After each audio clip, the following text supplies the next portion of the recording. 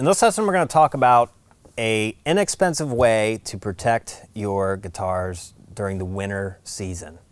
So this can be one of the most detrimental things on your guitar, especially acoustic guitars, because of the humidity level inside your house during the winter when the furnace is running and you're getting all that hot air and it's really dry air. So a lot of things can happen to your guitar if it gets too dry.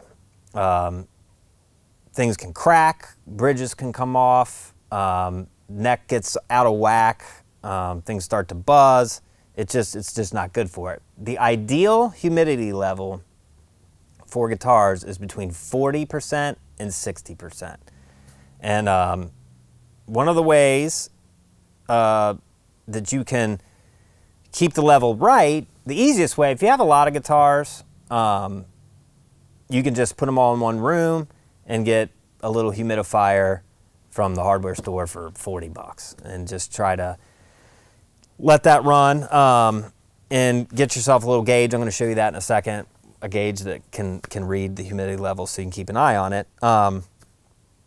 Or even better, if you can afford it, is just get a whole house humidifier put on your furnace, and that will help not only your guitars, but it'll help you as well, because it's just more comfortable on your skin. It's just more comfortable to live in.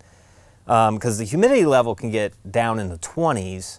The last time I checked mine, before I had the humidifier put on, it was at 21%, which is not good for the guitars. And it's not very comfortable either. So I have an inexpensive way that you can keep, if you just have one or two guitars, that you can keep them humidified, keep them protected in your case. So let's take a look at inside the case. So your guitar's in the case. Here's the gauge that I was telling you about. You can get a gauge that reads its temperature and humidity level right there, if you can see that. Right here it's 35%. That's not bad, but I've had the case open and I'm not in a humidified environment. These are 15, 20 bucks. You can find these online. Just look for something that reads humidity. Little gauge, takes a little battery.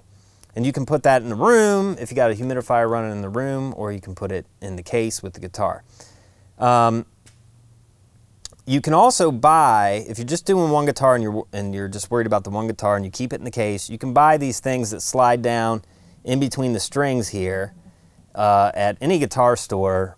They're like 15 bucks, 20 bucks, and they have a little sponge in them.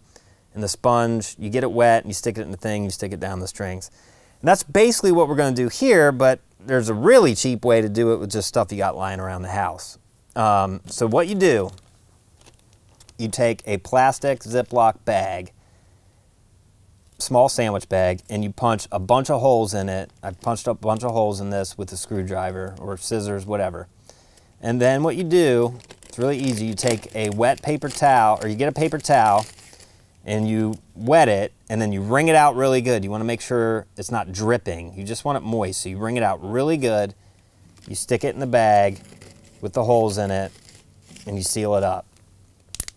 Okay, and then all you got to do is in your case, you know, I wouldn't necessarily suggest putting it down in the hole, although you could, but you really want to make sure there's no water running out of the bag. You want to make sure you really got it wrung out, because you don't want to damage the wood in the guitar with water actually sitting on it.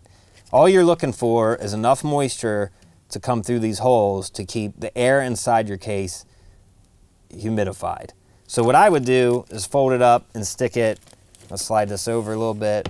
You want to stick it right down here so it's not touching the guitar, it's just in the case under the neck there. And then that humidity will carry out throughout the case and hopefully keep your guitar at a reasonable level. I mean, if you can even get it to 30, if you see here on the gauge, it's already dropped to 29.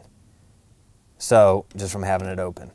If you can keep it, even at 35 is going to be pretty good. 40, between 40, 60 is probably a little too high, but if you can get around 40, you'll be in good shape and you won't have to worry. One of the ways you can tell that your guitar is too dry is if you pick it up and you run your fingers along the neck like this. If you feel these frets sticking out like they're sharp, that means that your neck has gotten dry and contracted, leaving the metal frets kind of sticking out the side a little bit. And you'll feel that if you run your fingers down there. They'll feel sharp. I mean, you can always feel them, but it'll feel more, it'll feel sharper. So that's one way you can tell. And I had a bad experience. I let some guitars get too dry and the whole bridge just popped off on its own. So it's not good, and then that costs you a lot more money to fix. So it's really important, especially with acoustic guitars. It's not that as important with electric because of all the lacquer and stuff, kind of keeps the wood protected, although I'd still suggest it even with an electric. So there you have it. That is an inexpensive way to keep your guitars protected during the dry winter months.